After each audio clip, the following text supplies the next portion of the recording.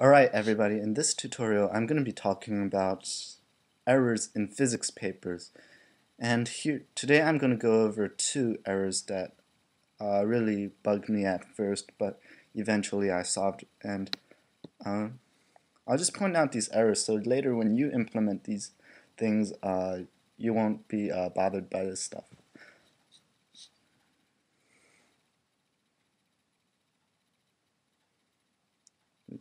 I think I already have this. Alright, so this is the paper, Particle-Based Viscoelastic Fluid Simulation. It gives you a lot of stuff, a lot of diagrams, and a lot of equations, even pseudocode, algorithms, and stuff. Anyway, in this paper I wanted to bring your attention to this part.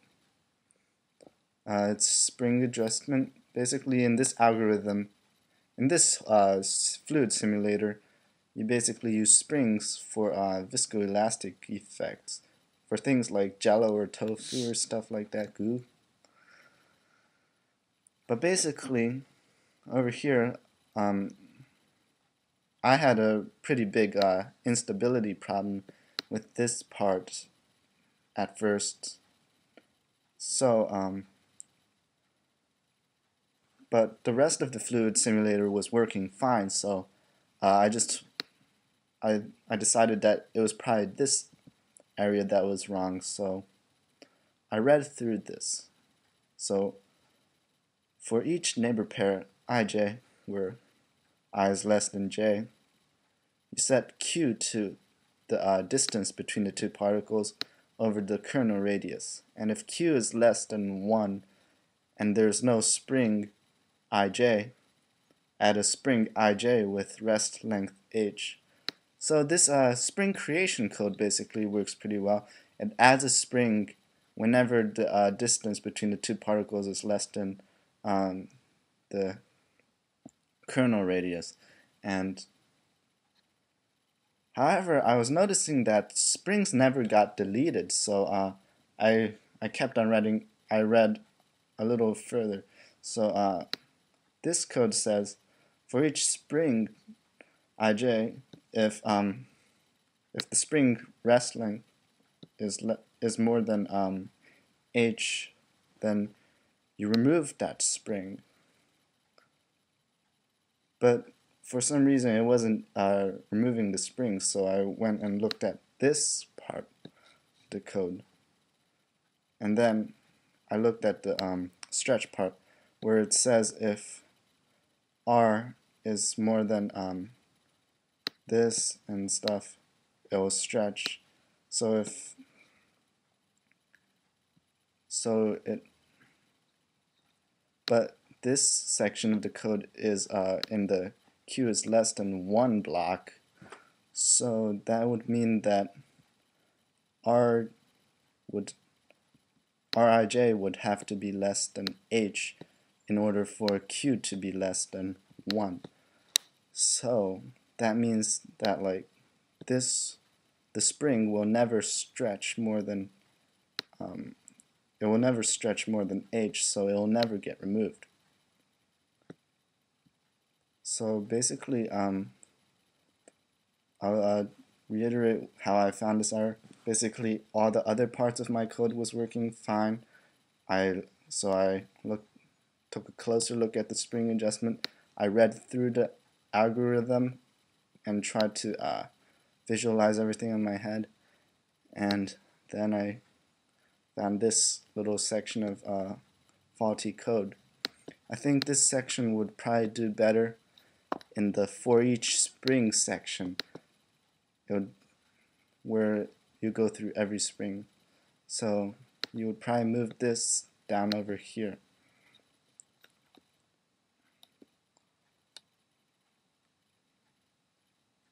Yeah, so remember, like, physics papers, they have to like provide you all these renders, diagrams, pseudocode, and on top of that they have to make this like all this text and stuff. So you can't really, if you're a physics paper writer, you can't really guarantee that your paper will be 100% correct. The next paper I'm going to go over is analysis and reduction of quadrature errors in the material point method. Don't worry if you don't know what some of these words mean. I'll be going through them in a later tutorial. Anyway, this is the paper. I'll go back to the first page, show you. It gives you a bit of an introduction, a lot of equations.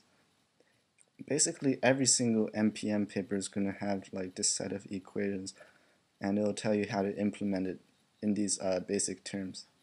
Anyway, I'm going to go over down here where it talks about the cubic B-spline function.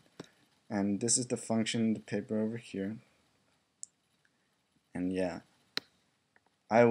so first when I implemented this, I also encountered a bunch of like instability problems. I knew that the rest of the code was probably correct, as everything had been working very well with just linear interpolation, but this was not working correctly once I started using this shape function. So I decided to graph this in a graphing application, such as Grapher on the MacBook, and I graphed it. Now normally these kernels, they're supposed to be continuous, but over here there was a huge gap, and that was probably what was causing the explosions and stuff. So basically what you have to do is you have to plug in -1 into this equation, so it would be -1/6 plus 1 plus -2 plus 4/3. And I think eventually that it evaluates to 1/6. So what we want now is for this graph to end up at 1/6 over here. And eventually I solved the equation where I plugged in -1 into here, -1 for this x, and then I eventually solved for this little constant variable over here, and it came up with 2/3. So as you can see now, it's a little more continuous over here, and then you're going to have to change this to 2/3 also.